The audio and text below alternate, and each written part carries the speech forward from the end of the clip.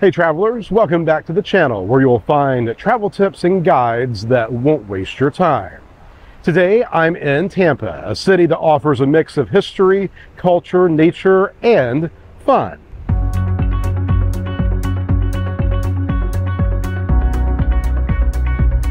Tampa is located on the west coast of Florida, on the shores of Tampa Bay. It's the third largest city in the state, with a population of about 400,000 people. Tampa has a rich and diverse history dating back to the Native American tribes that inhabited the area before arrival of Spanish explorers in the 16th century. Tampa became a major port and railroad hub in the late 19th and early 20th centuries, attracting immigrants from Cuba, Spain, Italy, and other countries who contributed to its cultural and economic development.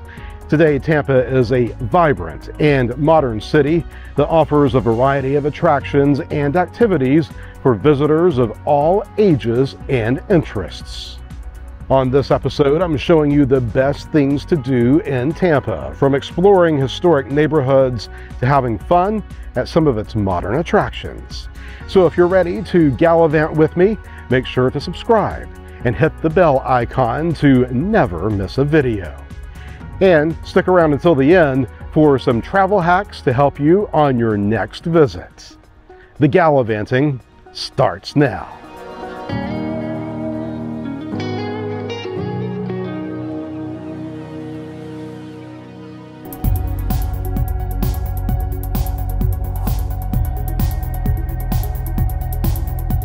Busch Gardens. One of the best theme parks in the nation is right here in Tampa. At Busch Gardens, you can ride some of the most thrilling coasters in the world, like SheiKra, Cheetah Hunt, and Tigress. More than 200 species of animals from Africa and Asia call this theme park home. You can also enjoy live shows, festivals, and events throughout the year. Christmas time, one of my personal favorites. Plan to spend a full day at Busch Gardens, and compared to the parks in Orlando, one-day tickets are very affordable.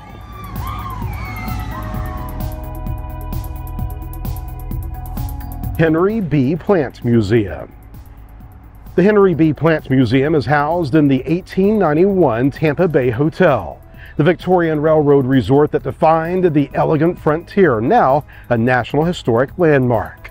Unlike most museums dedicated to lifestyles of the past, it contains the actual furnishings enjoyed by the first hotel guests. The museum accurately reflects the opulence of turn-of-the-century America and the vision of American transportation pioneer Henry B. Plant. You can enjoy a self-guided audio tour that immerses you in the history and stories of this magnificent hotel. The museum also plays host to exhibits and programs that educate and inspire visitors about Florida's early tourism industry.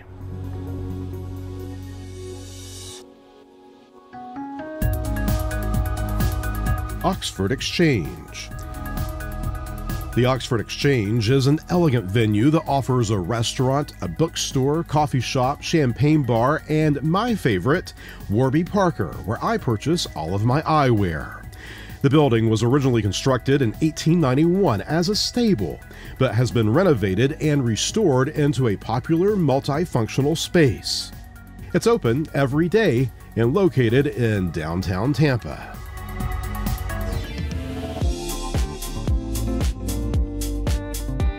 Sparkman Wharf. A short walk from Amalie Arena, Sparkman Wharf is a vibrant outdoor destination that features an eclectic mix of dining and drink options housed in hip shipping containers. You can find anything from pizza to tacos to sushi here and enjoy live music and entertainment on the lawn. Sparkman Wharf also has a craft beer garden with 30 taps of local brews. This is the perfect spot to hang out with friends and family or meet some new folks. 3 nearby garages make parking easy.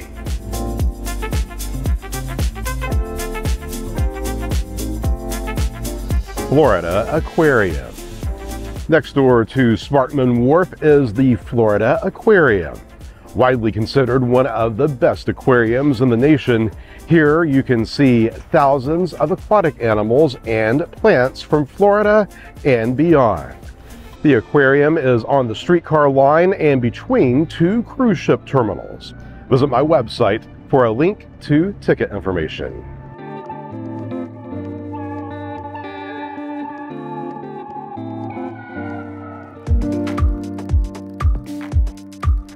American Victory Ship and Museum. Docked behind the Florida Aquarium is a World War II era cargo ship that is now a floating museum.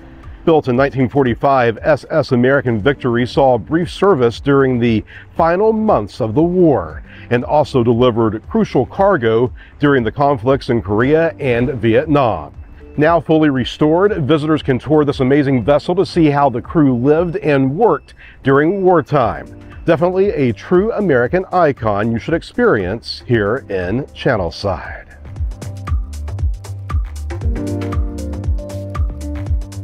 Tampa Bay History Center.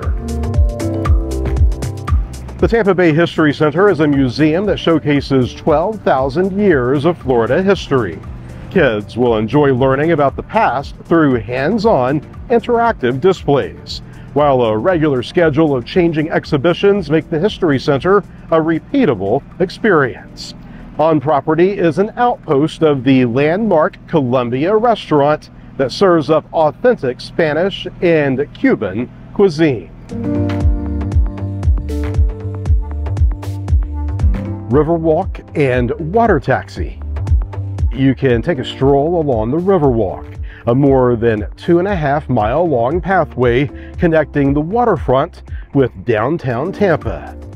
Enjoy views of the river, the bridges, and the skyscrapers along the way. You can also hop on a water taxi that will take you to different stops along the river. This is a great way to see Tampa from a different perspective.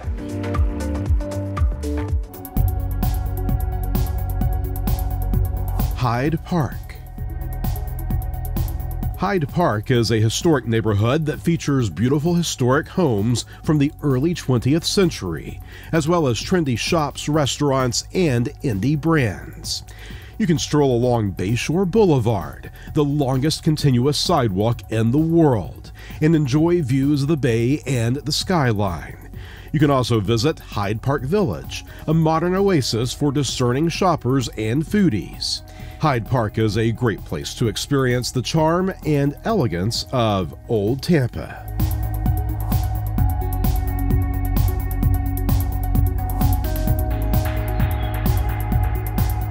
Downtown museums.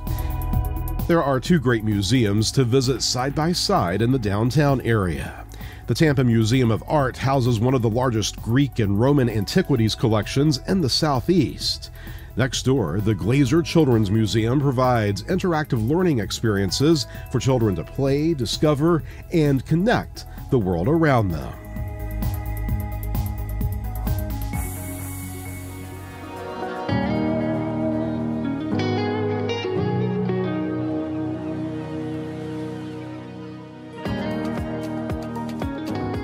That's it. Just a few of the best things to do in Tampa that I hope will help you when you're prepping for your next visit.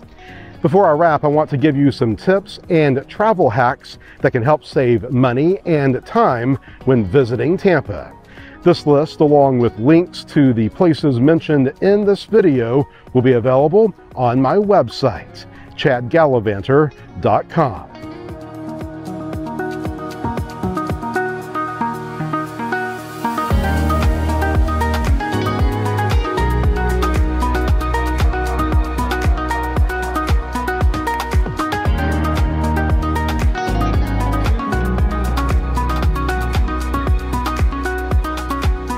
As always, stay safe when you're out there gallivanting. See you next time.